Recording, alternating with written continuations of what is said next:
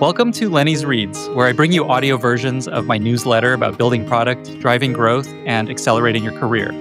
You're probably hearing a lot of AI jargon, but do you really know what they mean? Below are the explain it to me like I'm 5 years old definitions of the 20 most common AI terms. These are drawn from my own understanding, a bunch of research, and feedback from my most AI-pilled friends. If you already know all this, no sweat, this post isn't for you.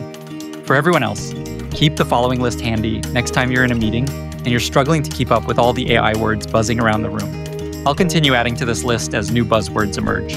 Let's get into it. First up is model. An AI model is a computer program that is built to work like a human brain.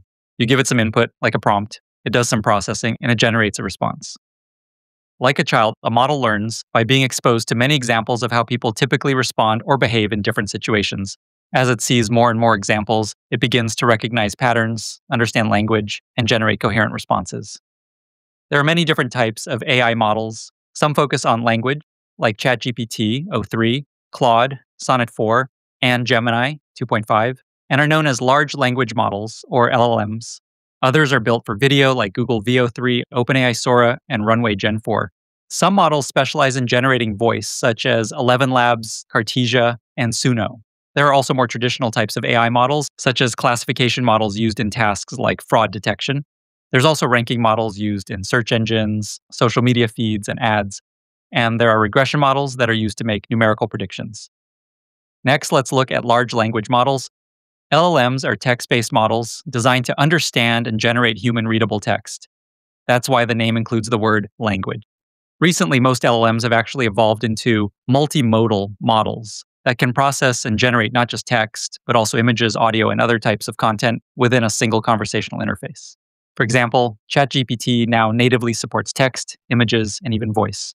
We've included a really good primer on how LLMs actually work, and also a popular deep dive by Andrej Karpathy in the show notes. Another common term is transformer.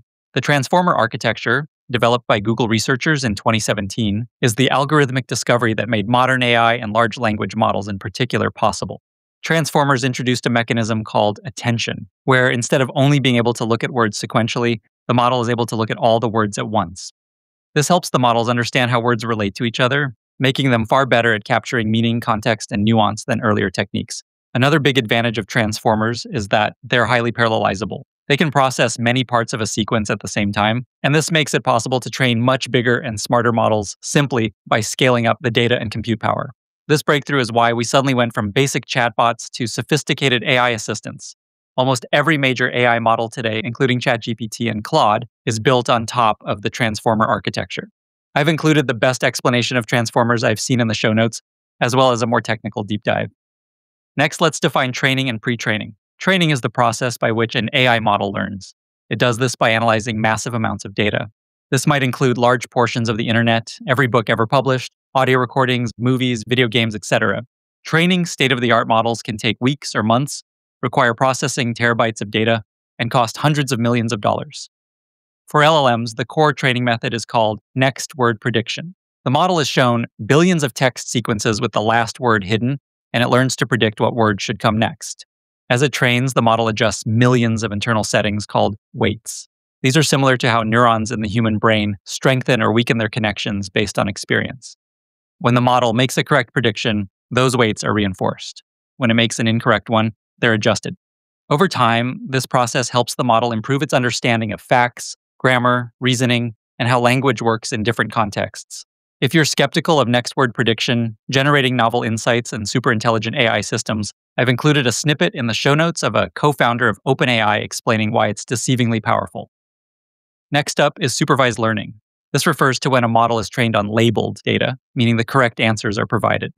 For example, the model might be given thousands of emails labeled spam or not spam, and from that, learn to spot the patterns that distinguish one from the other. Once trained, the model can then classify new emails it's never seen before. Most modern language models, including ChatGPT, use a subtype called self-supervised learning.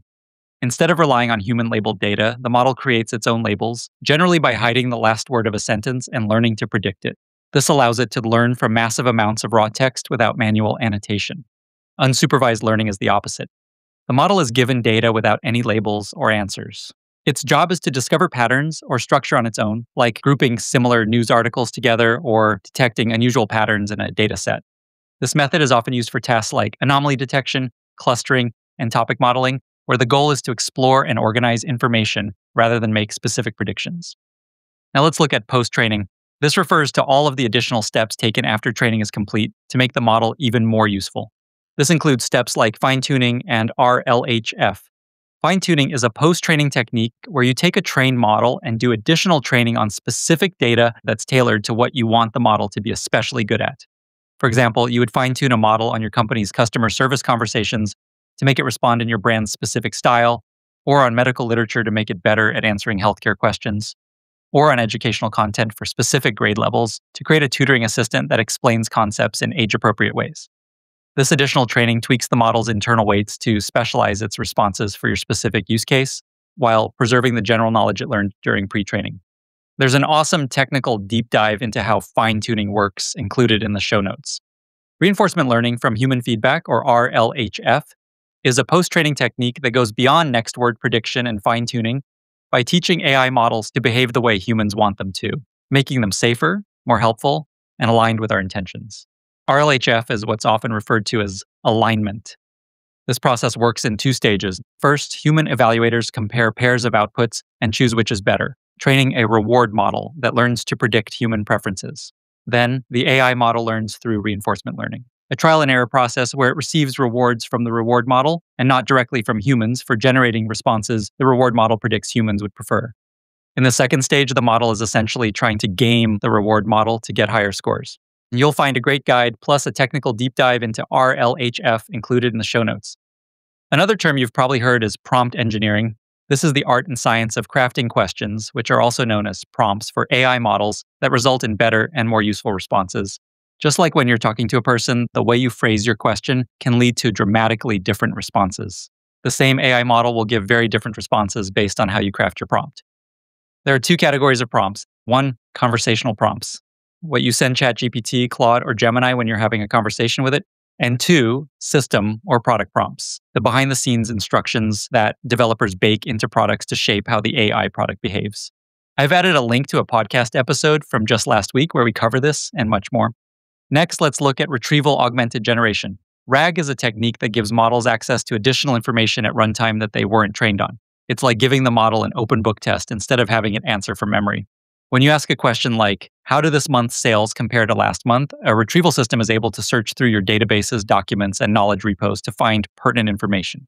This retrieved data is then added as context to your original prompt, creating an enriched prompt that the model then processes. This leads to a much better, more accurate answer. So let's summarize the terms we've covered so far. Pre-training teaches the model general knowledge and language. Fine-tuning specializes the model for specific tasks. RLHF aligns the model with human preferences. Prompt engineering crafts better inputs to guide the model toward more useful outputs. RAG retrieves additional relevant information from external sources to give the model up-to-date or task-specific context it wasn't trained on. We've included a great overview of fine-tuning versus RAG versus prompt engineering in the show notes. Let's move on to the next set of terms. Inference is when the model runs. When you ask ChatGPT a question and it generates a response, that's it doing inference. Next up is Model Context Protocol. MCP is a recently released open standard that allows AI models to interact with external tools easily, reliably, and securely. This includes things like your calendar, CRM, Slack, or Codebase. Previously, every developer had to write custom code for each new integration. MCP also gives the AI the ability to take actions through these tools. For example, updating customer records in Salesforce, sending messages in Slack, scheduling meetings in your calendar, or even committing code to GitHub. We've added a link to a really nice in-depth explanation in the show notes. This is the end of your free preview. To hear the full episode, become a paid subscriber at lennysnewsletter.com/subscribe. If you're already a premium member, you can add the private feed to your podcast app by going to add.lennysreads.com. Thanks for listening and see you on the next show.